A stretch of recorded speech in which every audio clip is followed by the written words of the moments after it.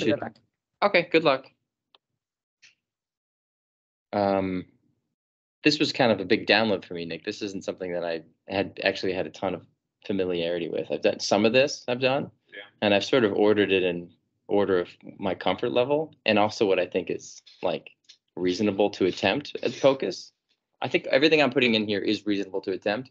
There's some things that they're proposing for airway and face ultrasound that I think not only is it not like maybe helpful, it's probably also not super testable stuff, but all this stuff I think is both of those things. What's the most? I'm doing them in order of I think like ascending radicalness, so radicality. So here are my 6 reasonable applications of airway POCUS, and the top, peritonsillar abscess visualization and evaluation, is the most, and then going down is like an ascending sort of like cusp of where the state of POCUS is, you know. So difficult airway assessment is cool and has some really interesting parts, but probably isn't 100% ready for prime time. And actually, in ascending order, these all probably have avenues for studies if you wanted to ever do them. We did journal club, or I did a journal club in the difficult airway one. Yeah, so there's a lot to that. It's like difficult airway and just like airway assessment in general, and but we'll go over it. I guess start with the peritonsillar abscess. Yeah. And because this is not stuff that we've done a ton of in the ED, we don't have a ton of like moving pictures yet for some of this stuff, but rather like slide deck stuff from the textbook, which is pretty good. So peritonsillar abscess, most common deep space infection of the head and neck region. Usually it's a complication of the progression of tonsillitis and tonsillar cellulitis. There's a lot of overlap, I think, clinically when you're assessing somebody: tonsillitis, peritonsillar cellulitis, peritonsillar abscess. And a lot of times in our AD, and I think practice sort of pattern in general, people are getting CTs for this more often than not. I think you probably don't need that, and this is actually a very good modality. We're talking like 90, 100% sensitive / specific for diagnosing a peritonsillar abscess. So, you know, kind of dovetails, I think, with the push that we're having now in the department of ordering fewer CTs per 100 patients. So, possible avenue. Is it something you've done? Okay. Yeah, or just eval. Like ultrasound? Ultrasound, yeah. No, okay. I mean, like I know of it, not like, yes. The way to do it is with the curvilinear, or rather the endocavitary probe. Yeah. Because you have that, like the kind of ideal footprint for that. It fits in the space. It's why we at the bedside we always try to call it endocavitary probe and not endovaginal or transvaginal probe, because you don't want people to have that connotation. And it's pretty easy to find this sort of tonsillar structure. Here's a normal one, sonographically.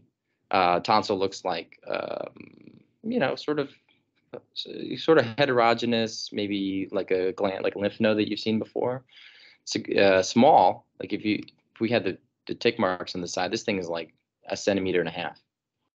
The advantage is you can just put it right on top of it and you got it in your sights. The other advantage is that you can see in the far field.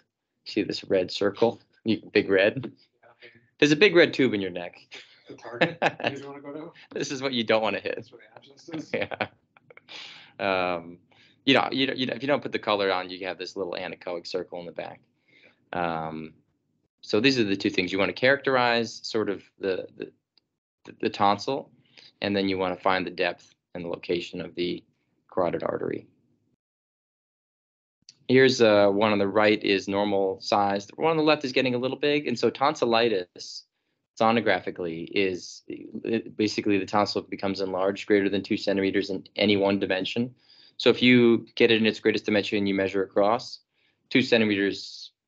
I mean, it's also a clinical diagnosis, but sonographic diagnosis, 2 centimeters. That's easy to remember. And what you get with the cellulitis, once that starts, so you have enlargement is tonsillitis, and then peritonsillar or tonsillar cellulitis is where it's sort of a spectrum. It's like any other kind of soft tissue cellulitis, but basically you get increased heterogeny there, and you might get a little soft tissue edema surrounding. But this is not an abscess yet. This is for tonsillar cellulitis. So it's enlarged. It becomes more heterogeneous, and you see that kind of edema and maybe like a little hemorrhage or purulence like beginning to happen. A CT scan might call this phlegmonous changes, but on ultrasound, we don't see like a discrete collection.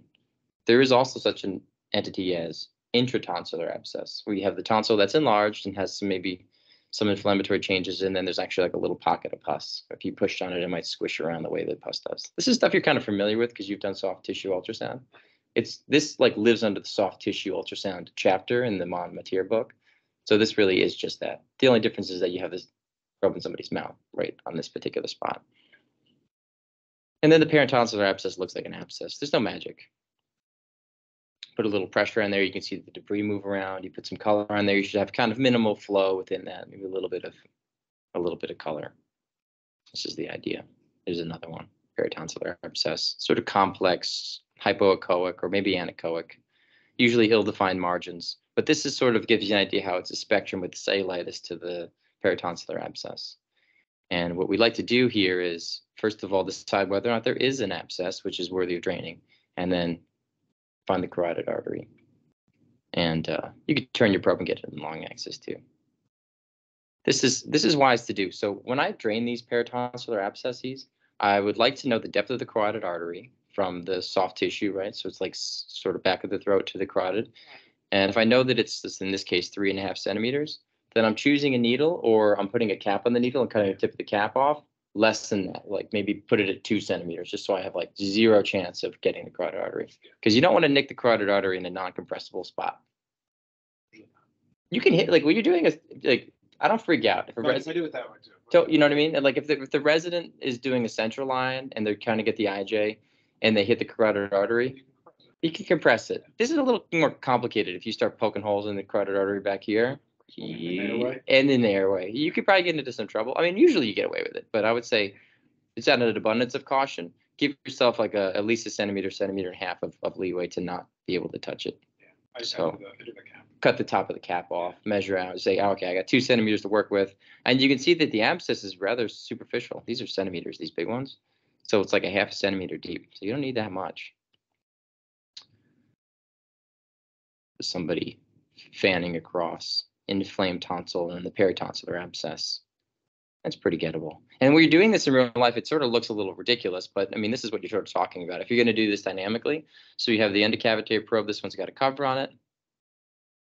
They look really condom-like, just really nailing home. Yeah. Cool guys, cool covers. But the idea here is that you can do this dynamically. As long as there's enough jaw mobility, I think this is a pretty reasonable thing to do. And then here they are, like dynamically getting the needle within real time. Yeah, I think that's a pretty sweet way to go. It hurts. I mean, we're not going to go over really how to do this procedure, but really how to do this procedure is do a little hurricane spray in the back, get your measurements, make sure you actually have an abscess. You're not just poking at cellulitis, and then do it dynamically, or, you don't have to do it dynamically. The other cool thing about it is you can sort of do pre and post procedure and see that you do have resolution of the pus. This is a super reasonable application of airway ultrasound. No controversy, something I've done many times. Once we have, more up and running our endocavitary program here, this is something we should do like every time you suspect a paratonsillar abscess. And we should get away probably from doing the CT scan, unless you're thinking about retropharyngeal abscess. But usually you can kind of tell the difference. Yeah. I mean, usually just clinically you say, okay, there's at least cellulitis there in the paratonsillar, or bad tonsillitis. So totally reasonable. Also totally reasonable is assessment for front of neck access for cricothyrotomy in our case. Life-saving procedure in the canine intubate, cannot ventilate situation. Have you done one of these? Just sim stuff. Sim stuff. So you've done it on bodies. A lot of times you can get away with just knowing your landmarks really well. Yeah. A lot of times you can get away with that. Let me pull up what we actually have here. So just to remind you, because we're going to have to go through all this. So what we access in the ER is the cricothyroid membrane. We're not doing trachs in the ER. It's kind of a bloody mess to try to do a trach. People can screw that up. So your landmarks for that is really the thyroid cartilage. And just sort of inferior to that, you have the membrane and then the cricoid cartilage, which is the only circumferential bit of cartilage around the trachea. And then you go down the tracheal rings. Other things in that neighborhood are like the strap muscles coming down across and then the thyroid cartilage. And that's all pretty palpable in somebody who's got a regular kind of neck anatomy. But once you get right? And these people exist. I mean, I thought this was not just in Austin. Not just in Austin Powers 2 and 3. Yeah. but in real life. Even said which movies he's in. Yeah, yeah. I just feel like, you can just imagine you cannot intubate, cannot ventilate case here, and you need front of neck access. It could get really hairy trying to decide, well, where's this guy's even, tracheal cartilage. I can't even find the thyroid cartilage. So what we'd propose to do with the ultrasound is to find your landmarks. And what you do is basically take a transverse approach, get your linear probe, take a transverse approach. And I've been doing this a lot this week in preparation for this and looking at a lot of different people's cartilage. So the thyroid cartilage is, of all the things in the airway, it's the most recognizable thing. It looks like a pyramid. It's got this very sort of pointy sort of shape to it, right? So what I would do in case of fat bastard, if I need to get his neck accessed, is I would put the probe where I think his cricoid membrane is, and then I would slide up until I see this, because this is a really easily identifiable landmark, right? Nothing else looks like this upside down V in the neck, or shouldn't. And it's relatively high, and this is his thyroid cartilage, okay? And you know that the cricoid membrane is going to be just inferior to this. In general, this is pretty hyperechoic and pretty shadowy structure. Some people, it's not totally, in kids, it's not as like calcified, or at least the cartilage isn't as thick. And so you can actually see right through it. You can see like where the vocal cords are, but it still has that same characteristic shape of the V, right? So whether or not it's see-through like this is a kid's, or it's shadowy like this, it has that same pointy shape, and nothing else in the neck really should have that.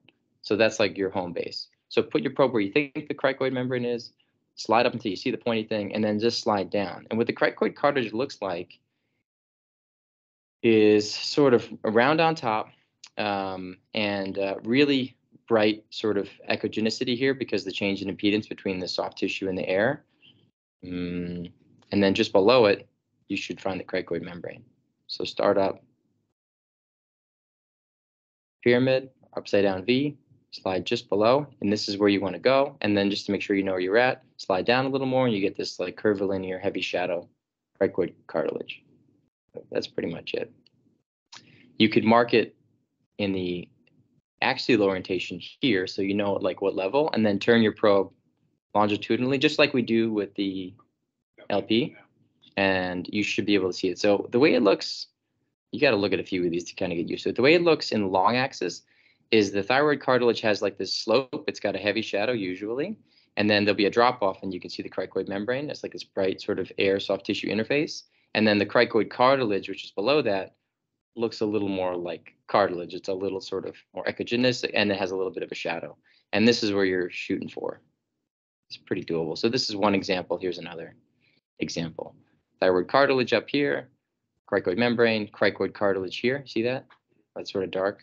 And not everybody's is going to have the same echogenicity. Here's your boys. This is mine. So this is my thyroid cartilage. Mine's still a little see-through, it looks like, but it has that characteristic kind of V shape to it, right? That's easy. And then when I slide down my neck, that's my cricoid. So thyroid cartilage here, and then I slide down a little bit, and you see the cricoid membrane. It's sort of bright, and it's got the A lines coming off of it because it's that really bright soft tissue air interface. And then when I turn the probe long axis on my neck, classic. You got that sort of downslope of the thyroid cartilage, thyroid membrane, cricoid cartilage. If you ever do need to cric me, I would suggest you probably don't need to do ultrasound first. Don't feel like you have to, because you can feel my unless like things get out of control with my diet, perhaps, or if I get a lot of swelling that day. It's all right. You want to? All right. Yeah. Honestly, I don't. Just. Okay. Yeah. So I wanted to get you used to looking a little bit at the long axis of the neck and what things look like. And so this is the thyroid cartilage, cricoid membrane, cricoid cartilage. If you slide down a little further inferior, you'll see this. You'll see cricoid cartilage, and then the tracheal rings are these sort of anechoic, sometimes heavily shadowing structures on top of the trachea. You feel pretty good about that? Yeah, I'm just telling Sophronia where we are. She didn't know where the. Oh, she was on ultrasound. Oh, yeah. Tell her she's got time. Tell her to come at like 1:20, 1:30. Everything got slowed down today because of my EMS meeting. So cricothyrotomy, landmark, front of neck access, I think is a totally reasonable thing to attempt with the ultrasound. And now you know how to do it. What kind of text are you writing? How many words? No, I'm just telling her where we are, and then that No, you should have fine. to rush. No rush. She doesn't have a lot of rush in her game. She's like, she takes her time just the way I do.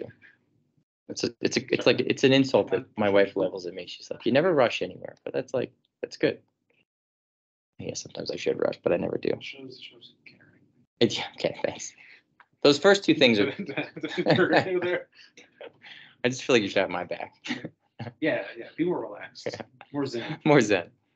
Okay, so paratonsillar abscess is obvious. Cricothyrotomy landmarks is obvious. ET tube conformation is a little fringier, but also totally reasonable thing to trying to get after. And I've been doing this. Hey, you can hang, man. We're going through some. This isn't something you need to worry about, but you can come hang and watch. This is anesthesia. Yeah, so this is Oh, this might be sort of. yeah, Come on. This is something I've been doing at the bedside. Yeah. It's not the standard of care, but I think it's great. You know, you could, especially what's the current standard for ET tube conformation? There's a few things. Auscultation, Yeah. capnography. They're not pulling an X-ray machine into all the cases upstairs, No. but capnography, you know, is really what you yeah, need. kind of. That's the main thing. In our patients who are not optimized the way that they are in the OR, capnography is less reliable. A lot of our patients have had like bag valve mask ventilation. Their stomachs can be full of carbonated beverages. That does happen occasionally. And so you can get a signal of like major CO2 coming up when you're totally tube the goose. We also intubate patients who are in like cardiac arrest or have like profound cardiopulmonary collapse, in whom they don't make good carbon dioxide because they're no longer performing like respiration and metabolism. So in those cases, capnography can be a little unreliable, which is where this comes in. So listening is sort of always a reasonable thing to do. Chest X-ray is not really helpful in terms of are you in the esophagus or the trachea. It's good for depth of tube placement. Yeah. But this is a good adjunct to try to help you decide are you in the esophagus or the trachea. I found one study actually that said waveform capnography in the setting of a cardiac arrest is like 60%. 60% sensitive for identifying endotracheal intubation. So not super useful. Tracheal ultrasound is, I have the number here, 98, 99% sensitive and 97% specific. So it's actually very good. That's for adults, and for peds, it hovers around 100%. If you know what you're doing. So I've incorporated this into my assessment. I did it this weekend on a really sick guy who was peri arrest. We intubated. He was like 30. It was a crazy case. So here's what you need to sort of accustom yourself to, is the way that the trachea looks down by the area of the thyroid cartilage. This is your spot to go to. This is down by the suprasternal notch. So I want to show you, like on the outside we're talking about. This guy's got a dope goatee, and here they are down by his thyroid cartilage. G is like the gland, right? And then A is his airway, the trachea. And where the esophagus lives usually, not always, but usually, is off to the side, usually the patient's left, although sometimes they're right, and sometimes right behind. It's more fun if it's just to the side. And usually, and I think almost everybody I've looked on, it's just to the left.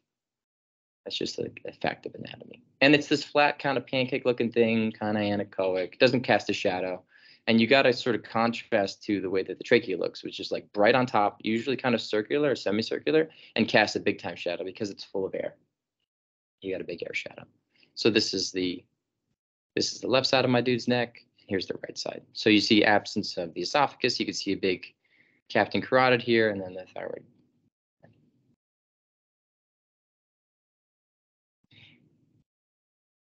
Did you see that? It's sort of subtle. Do you know what's going on here? No, they're not intubating him.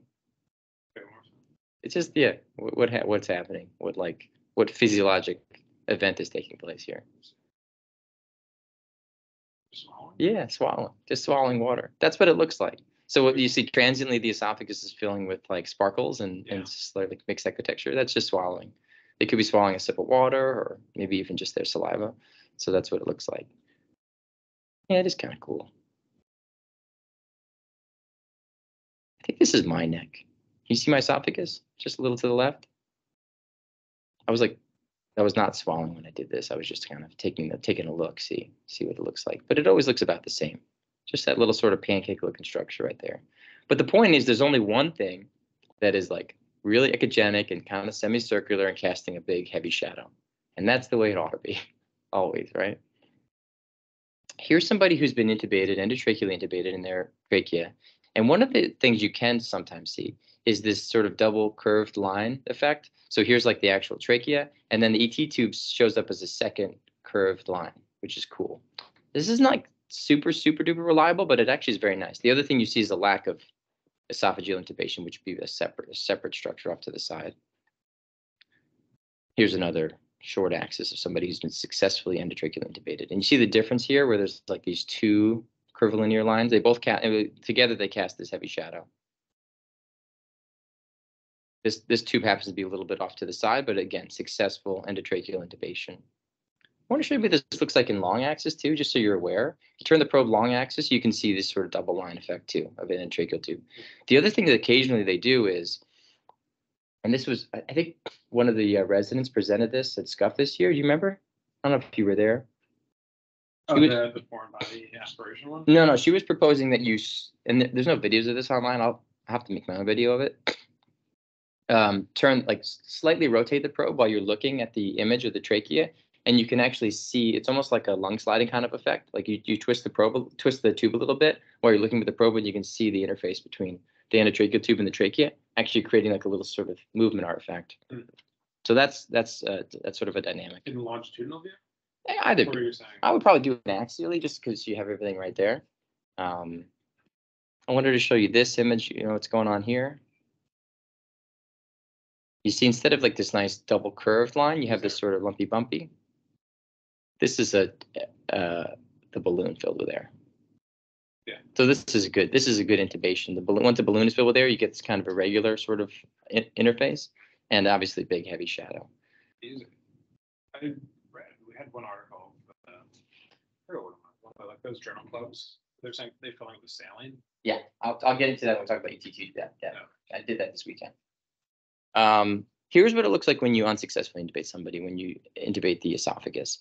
You get basically this double trachea effect, like they call it double track sign. So you have like this curvilinear heavy shadow structure, which is the trachea down by the suprasternal notch. And then right next to it, you got its little brother, which oughtn't be there. You shouldn't have two tracheas almost ever. Here's another case. This one's, they're a little higher up. You see that classic. This is up by the thyroid cartilage, but you see that classic double extra trachea right here. Not good.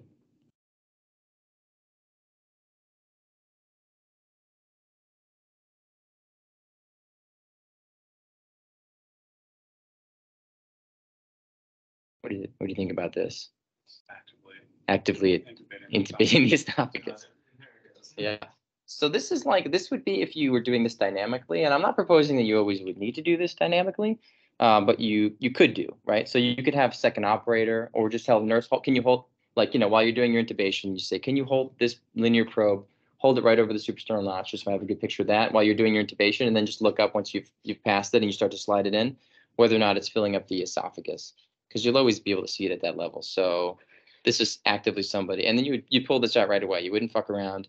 Because sometimes with capnography, how many cycles of breaths are you waiting? Six cycles of breaths? A few cycles to confirm it, right? It only takes like 3 cycles. Yeah. Your first wave to show up. So then you're like, in a healthy patient. Exactly. So in this case, you're doing it, and then you're instantly saying, okay, no good. Let's bail. Yeah. The literature shows that statistically, there's no difference in doing it static versus dynamic. Like you can tube, then check versus check, and at the same time, that'd be dynamic. But it depends how much help you have. If I'm standing there while you're doing the intubation, I'll put the probe on while you're doing it. You want to hold light pressure so you're not, moving things around, obviously. Yeah. Pressure with the ultrasound. Yeah. We had a tough intubation actually where we were doing cricotide pressure this week. I was just gonna say. So here's somebody, their esophagus actually had this is a cadaver, I believe, but their esophagus here happens to be a little bit on the right, and they did an esophageal intubation here. I think intentionally, just to show what that looked like. Looks like they're in somebody's living room. Yeah. So Yeah. I'm a little. I don't know. Yeah, probably some other. A lot of questions Yeah, here. that is It's crazy. If it's a cadaver, they're in someone's living room. Believe me, man, I puzzled over this for It's just one of the best videos of this I have. And see how when they do it dynamically, you can see like that sort of sliding artifact of the tube going in. This is probably somebody's living room. Oh, you know what it is? It's probably a fucking nursing home or a funeral home, right? They probably had the body prepped up in the funeral home. It's got a funeral home vibe, right? And they just like, That's oh, rich. once you're coming in, They're just like, can we come by? We have an ultrasound and a you gotta need bodies laying around. maybe like the funeral part already happened and like, hey, before you put them in the ground, we just Make sure the airway's secure for. I put a credit on this because I want this all to go back to Jalen Avila, not me. This is all her videos. All right, and here's one. This is a cool one that they did where they actually watched. They have the video of their laryngoscopy, and at the same time they have the ultrasound images. So this is them unsuccessfully intubating this live patient, and just watch what happens. Watch the esophagus get filled up with a ET tube, so you get used to what that looks like, and then they pull it out, and then they successfully intubate, and you can see that sort of movement artifact there, and the double curvilinear line of the trachea. So I'm just thinking about like practicality of like using this in like the real world.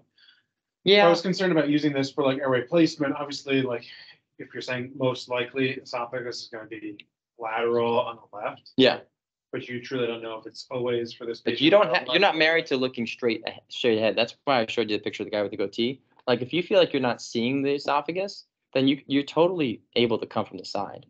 You'll always be able to see the esophagus. You come from your right side or left side. If the esophagus is right behind the trachea, it's not going to screw you if you come a little from the side. I think the next. I was going to say just like using a curvilinear probe for a bigger footprint. They're using Yeah, they appear to be using a curvilinear one here with the depth dialed way down. I think if you have a comfort level and you know your structures, I think Jay Navila actually is pro curvilinear probe. I'm a little more pro linear probe in this spot. Yeah.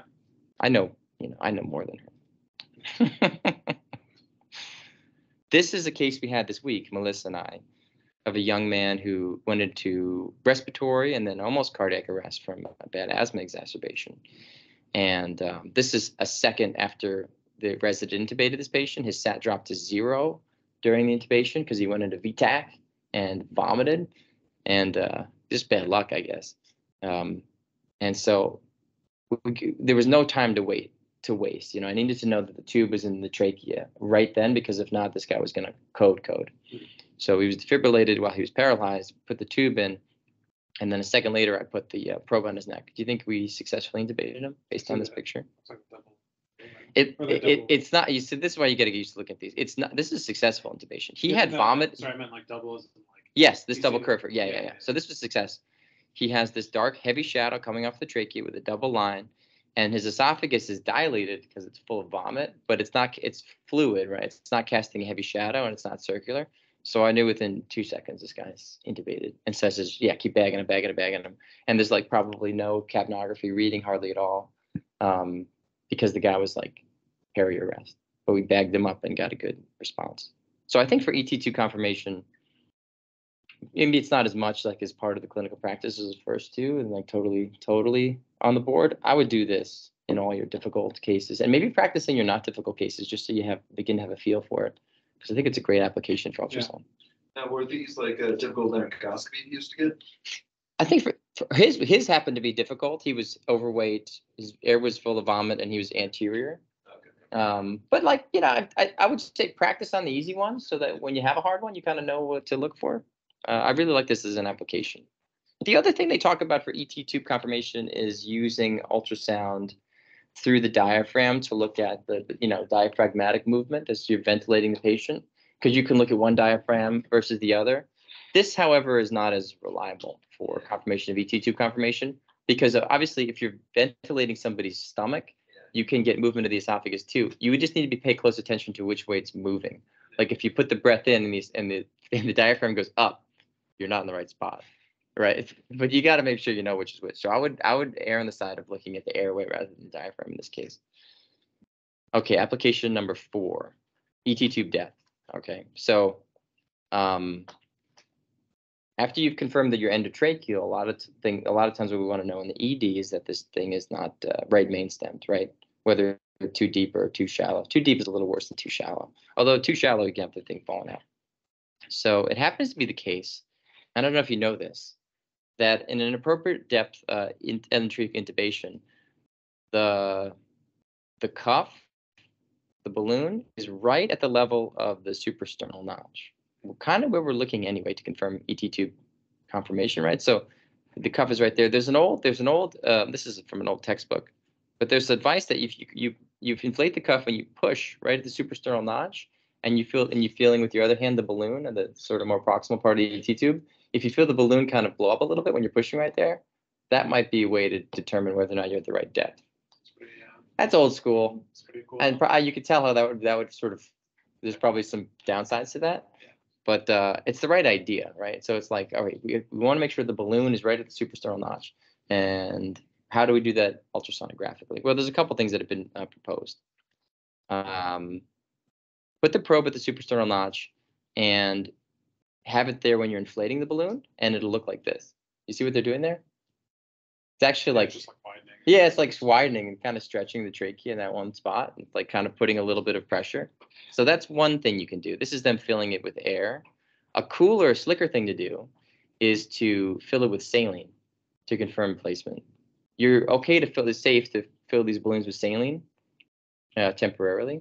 And what happens there is that instead of having like a heavy shadow of all air artifact, here is a trachea filled with a balloon filled with air, and here it is filled with saline. You see what happens is the sides where the saline is, you can actually see right through it, and then just where the endotracheal tube itself is, you have that heavy shadow coming down. So let me see if I have a video of Jaden Villa doing that. It's kind of a cool idea. So here he is actually filling up the ET tube, and in addition to being kind of a cool thing, it's like it's actually pretty useful because you know that you're at the right location. If this is occurring at the suprasternal notch, then you know you're good. And it's fine at this point to take out the saline and fill it with air so that whoever ends up managing the tube doesn't have to worry about there being saline in there. Although they've studied that, and it's fine to leave saline in there. Just not everybody's on board with that. This is, again, it's sort of a long axis picture of this area. I want to see if I have them filling it with saline at this spot.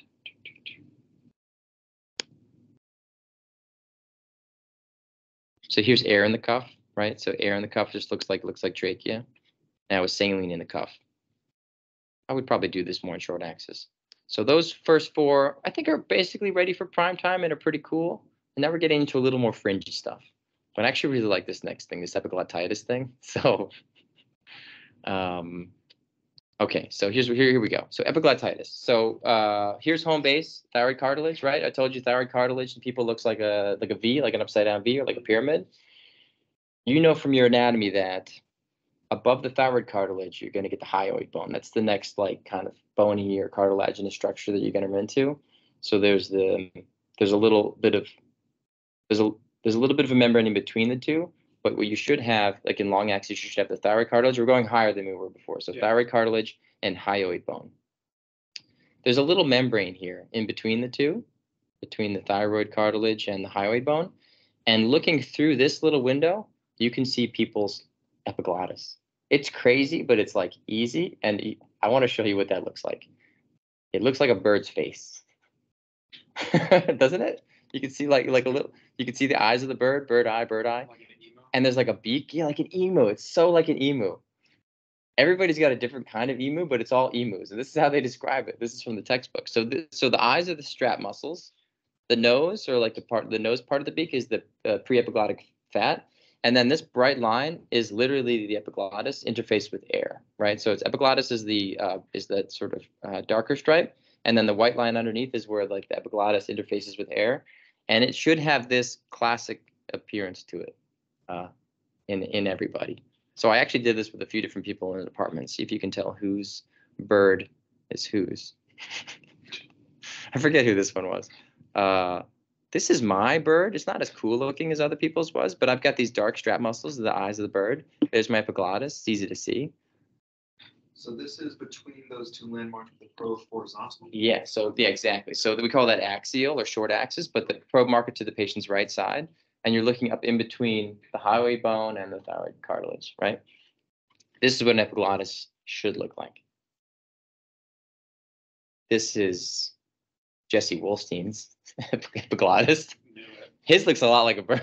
I had a couple other ones too, but his looks actually really good. So the dark line is the epiglottis. The pre-epiglottic fat is in between. Here's the strap muscles. And then that bright line is the interface between the epiglottis and air, which is the back of the airway. So it always looks like a bird in people who don't have epiglottitis. And when they do have epiglottitis, it looks like a dog snout, kind of, they call that. You lose that nice sharp interface. You get a lot of edema in the pre-epiglottic fat. And this is the epiglottis itself being really edematous, right? So it looks a little more like a snout kind of appearance. It kind of rounds off that whole kind of bird beak thing. Strap muscles look the same, but you get a much different appearance of the epiglottis. That's one sonographic finding that suggests epiglottitis. Yeah. And maybe the way to do this is to get used to looking at a lot of these and then start looking at kids with sore throats and just kind of verifying to yourself, okay, this still looks normal. And then maybe every once in a while, I had to borrow this from the textbook because I've never run into somebody with epiglottitis and thought to ultrasound them because this is kind of new agey stuff. Here's the other thing you can do. And this is from the textbook. But again, this is fringy. And this is from the textbook, but this is based on a study that's like small n and hasn't like filtered down into practice yet. So if you do long axis where the probe is sort of horizontally or linearly sort of oriented, probe marker towards the patient's face, hyoid bone casts a shadow, thyroid cartilage casts a shadow, and then right here, PES, pre-epiglottic space, looks, yeah, it doesn't look like much. It's just like pre-epiglottic fat here, right? So hyoid bone, thyroid cartilage. In epiglottitis, this paper assures us you get what they call the P sign. So you get this like this rim that's hyperechoic, and then the shadow of the hyoid bone becomes like the, what do you call it? Like the stem of the P. So here's like the loop of the P and then the stem of the P. This is called they call it the alphabet P sign. I think that's a bad translation of the Chinese because this was from a Chinese study. They call it alphabet P sign. So this did show up in the textbook. So I would do it both ways. I would do the short axis where you look for the face, find the bird face with strap muscles, pre-epiglottic fat, and the epiglottis, and it should look like a bird, not a dog. And then do this long axis picture where you look for the P, which you should not find in normal cases. If you find the P, that indicates epiglottitis. It's like picturing, like doing this, doing the worksheets for it, being like ultrasound, negative bird face, negative dog, alphabet P. Well, because I said, as we go on, we're getting a little more fringy in our sort of application. But I like this idea. I think this would be a fun thing to maybe do maybe another study on. We don't get a ton of cases of epiglottitis, especially now that all these kids are vaccinated. But all right, pre-intubation assessment. This should certainly appeal to all of our colleagues in anesthesia. In clinical practice, the initial approach is like you guys use the lemon sort of criteria or the lemon. Yeah. And so that's like look externally, evaluate, do the Malampati, set obstruction, neck mobility, and that's okay. I think that probably fails some of the time. I found one study said that the Malampati score is only about 55% sensitive for predicting difficult laryngoscopy. The upper lip bite test. Upper lip bite test. That's a hot one. Yes, that's new. None of the studies I found were comparing to that because I think that's relatively newer. Yeah, that one's been shown to be much better than Malampati. Can you bite your upper lip? Okay. Yeah, exactly. Yeah. If you can fully cover the vermilion border, that's good. Partially is okay, and not being able to touch the upper lip is bad. Because that speaks to like jaw mobility. Exactly. Yeah. Your ability to basically thrust your jaw forward. Yeah. And that's what a lot of laryngoscopy is like that, is that movement of lining up all the structures. So that's very, very good. There are a variety of, so let me show you, I just have a Malampati picture. You guys remember this. So here's the Malampati grading system, right? Class 1s, you can see everything. Class 4s, you can see just the hard palate, which is terrifying when you know you got to tube somebody and that's what you're dealing with. And then the grade of the view is something that maybe not everybody has like in their vernacular, but you're familiar with the grade 1 versus a grade 4 view, where grade 4 view is nothing. You're barely seeing the epiglottis at all, right? So with the grade 3 view, you're lucky if you can sneak a little bougie up there. And you want to have a grade 1 or a grade 2 when you go into debate. So there have been a variety of external things you can look at with ultrasound that have been proposed and studied and compared to these other sort of less objective measures. Although biting your top lip is objective, I guess. And it's basically skin to whatever structure. It's looking at like thickness of soft tissue. And so one of the things that have been proposed here is skin to hyoid bone. This is pretty intuitive, right? So you're in the short axis and you slide up and you have a certain number of skin to hyoid bone.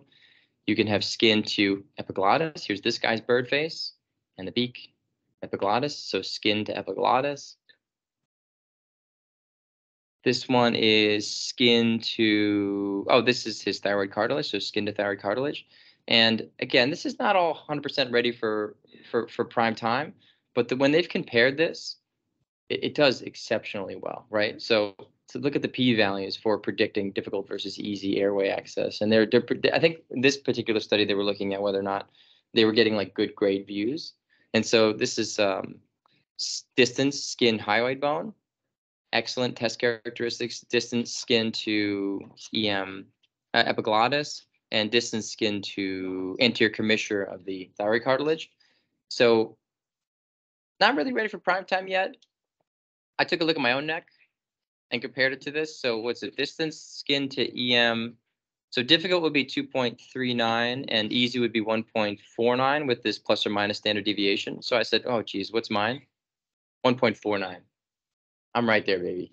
I should be a pretty easy intubation. I'm also Malin-Potty 1. So Also correct. right. I also checked. I was also curious, and so they said skin to hyoid bone. So I took a look at my hyoid bone to skin distance. Here's my hyoid bone. I was 0.476, and let's just double check here. That's really good. I'm like way far end. The idea is the lower number, the better. Yeah, you can do it from the other side of the room. But I really like this idea. This is not probably 100% ready for prime time, but as a pre-intubation assessment to predict like difficulty in airway and what kind of adjuncts you have available, I like this. And this might trickle into standard of care in the OR eventually, because it's so fucking quick. It's so, according to these test characteristics on relatively small ends, but you could do more data. These are really good p-values, like very exceptionally good. So I like this. Maybe we could do like a study on this. This would be something we could do, man. Like, this is easily publishable, right? You guys tube a ton of people upstairs. You put the probe on them. If you know how to do the probe, get a quick measurement, and then all you need to have is like some kind of a measure of how you grade difficult versus easy. And it could be just as easy as like I got a grade 2 versus a grade 3. You know what I mean? And just take note of that. It's actually a very good idea because literally, like, we've got a bunch of linear probes now. Right, you have them right there. So you're doing your nerve blocks. Yeah. Yeah, I feel like it's something that's like ripe for study. And I feel like we could just pick one, like skin to hyoid bone. So you're not having to measure a bunch of things. And it's so gettable. One last thing, and this for me is probably the fringiest of the fringy, is ET tube size prediction. So I put this in pre-intubation assessment sort of bucket. And the idea here is that at the cricoid membrane, which I told you before how to find, you can measure the internal diameter of the trachea at that spot, and that will be the external diameter of the tube that you should select for intubating peds. Because it turns out that like the weight and height based measurements are not always perfect, and you can attest probably to getting either like a bad seal or it doesn't fit quite right. And so depending on the trouble with this is that you're talking about, usually when we talk about ET tube, we talk about internal diameter, right? Like a 3 tube is 3 millimeter internal diameter. Yeah. This is measuring the internal diameter of the trachea and the external diameter of the tube that it'll accept. And so there's it depends on what manufacturer you're using, how big the balloon is, whether or not there is a balloon. But there's definitely some emerging literature on using ultrasound to predict what size ET tube would be perfect for the kid. And it's very, very good if you know exactly the diameter, the sort of the makeup of the tubes that you're using at that time. I like this as a potential down the road kind of application, but it's probably not as prime time as the others. I think with this, this is cool, right? You can see the application. So somebody in anesthesia. Yeah, this actually, I feel like it's very applicable. Oh, big time! Because a lot of times you're making a best guess, and it's not always the case that a kid's weight or height is going to correlate to the width of his cricoid trachea, Yeah. And so I actually really like this. There's other studies that look not just at the internal diameter here at the cricoid membrane, but looking at the size of the vocal cords and the false cords, and just seeing what size that is and measuring right there. Because remember, kids' thyroid cartilage is transparent. You can actually see right through it. I had that before. So this is what an adult's looks like. It looks like a little V, but a kid's looks like this, where you can see, right, so here's the thyroid cartilage, and here's their little vocal cords right here, and you can measure that with. So that's basically it, man. That's a lot. It's a big download there. There's a lot of good, fun kind of papers that you could check out. I got a few that I downloaded and a couple that I just have on the new Vance Access. But any questions about any of that? No, it's really good. Cool, man. And I'm gonna end this video.